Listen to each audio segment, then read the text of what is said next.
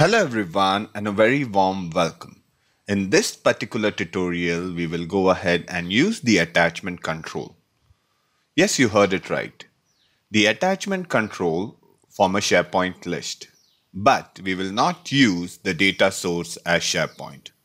We will directly send the data over the email or post-process it. So that being said, without wasting any further time, let's get into the demo. I'm going to create a blank app. So I'll say attachment demo. Perfect. So first and foremost, what I want to show you is if I try to add a control and if I type in attachment, there is no control as of such. So how do we go ahead and get the attachment control? To get the attachment control, I need to go and get it from a SharePoint list. Now you'll say, Clavin, you're contradicting yourself by doing that because you just told us that, you will not use the list as a data source. Yes, my friends, that's correct. I'm not going to go ahead and use the list as a data source. What I'm going to do, I have a dummy list out here. I'll just add that list as a data source as of now, and then I will delete it.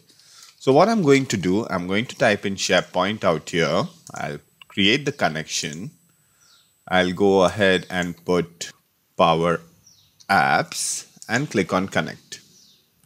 I'll just select the dummy list. It's known as demo list, and I'll hit connect. At this point, what I'm going to do, I'm going to go ahead and insert a form. So I'll insert an edit form and I'll connect it to this data source. So this actually goes ahead and adds the control. I'll go ahead and delete the other columns or the other fields. And what I'm going to do, I'm only interested in this particular attachment field.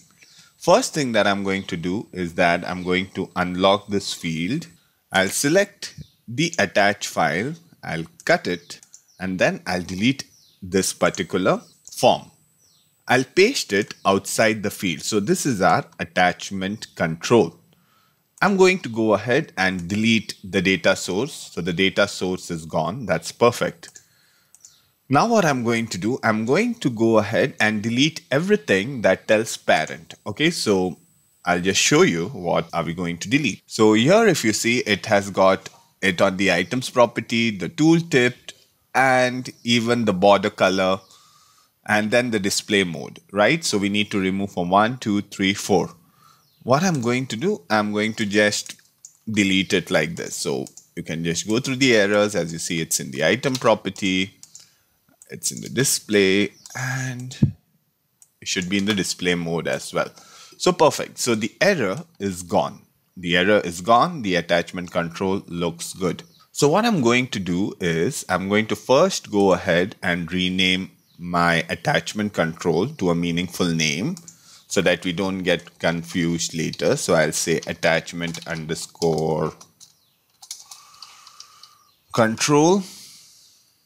Right? So this looks good. So attachment underscore control is a meaningful name. Next, I'm going to go ahead and add a gallery.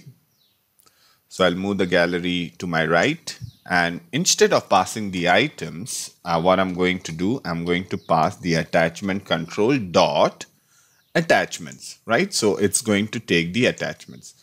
Now at this point, instead of the sample image, I'll say this item dot value, right? So this would be good enough.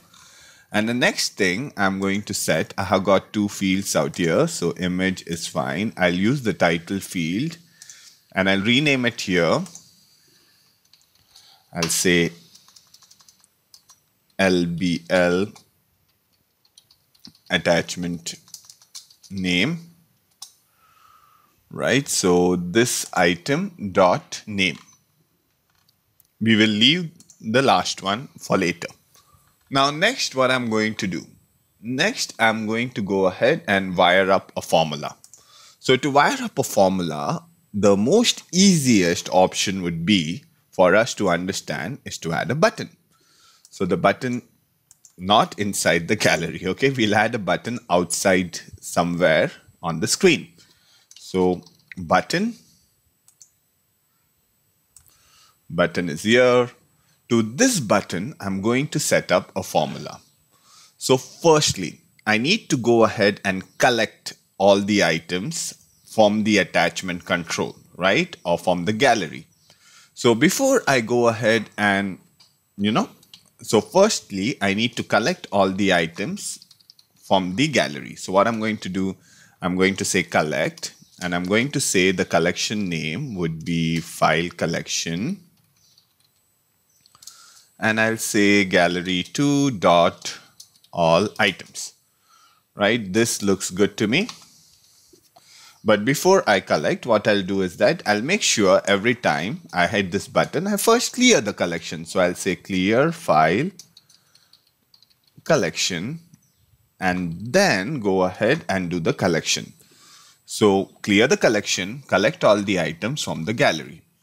Now I want to collect the items from the gallery, but I want to do it in a meaningful way. So what I'm going to do out here, I'm going to say loop through all the items. So I'm going to say for all. What do I want to loop? I want to loop the file collection, right? So file collection, I want to loop through the file collection. And when I loop it, I'm going to collect. What I'm going to collect? I need to collect the file content. So I'll create a new gallery named as file content, which will go ahead and store firstly my file. The file would be image1 or image3, right? In this case, so image3 dot image. But what I'm going to do, I want this in a base 64-bit format. So I'll say JSON, or in a binary format. So I'll say JSON image 3 image, and I'll say JSON format dot include as binary data. Okay, this is the important piece in the puzzle. So I need to close this bracket so that it looks good. So this is good. And next what I need is I have the file. That's great. I need the file name. So I'll create another property out here known as file name. And to this file name, I'm going to go ahead and set LBL attachment. It was LBL, not LABL or something like that. Dot text, right? So this looks good. At this point, what I can do is I can close my for all loop out here. And what else I need to do? So no, I close the file content first and then I close the for all loop, right? So this is how our formula would look like. Now this is great. I can loop through the files and get the file contents. Finally, what I need to do, I need to set the file data. I need to set a variable known as file data to the file content, right? So we can go ahead and pass it along. So this is good. I think we can go ahead and try our formula. Let me go ahead and save my work so that, if something happens, I don't mess up my work. So that's good. So let me play the app and let me go ahead and attach few images. So I have added 2 images out here. And let's go ahead and try to press on this button. Once I press on this button, what really happens behind the scene is we should have a variable with the inputs that we want. So what I can do is I can add a text input and I can set it to the variable that we just created, that is the file data. If you look out here, my friends, we have the file data in this particular variable. In fact, it also has the image name 3. Isn't that awesome, right? So we have the file as an array and we have got the images as well. Let me try to maybe just briefly copy this and let me actually put it into a notepad so that we have a better look and feel. So this is how it looks. Perfect, right? So if I scroll up, this is the file. And let me search if I have two file names. So my first file name was extract. So if you see, the file name extract is out here. So this is our first, the first base 64. And then the second base 64 starts from here. So we have two files in an array. In the next tutorial, we'll go ahead and pass these files to Power Automate and post-process it such that further actions, so that we can use it in further actions, maybe send it over an email or merge multiple files into PDF.